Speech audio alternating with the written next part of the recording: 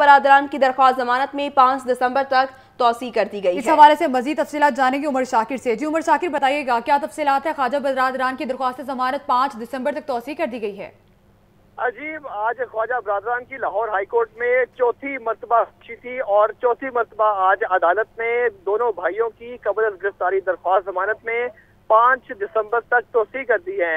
آج Lahore high court کے 2 رکنی بینچ نے خواجہ برادران کی قبل از گرفتاری درخواست ضمانت پر سماعت کی۔ دونوں بھائی عدالت کے روبرو اپنے وکلا اور کارکنان کے ساتھ پیش ہوئے۔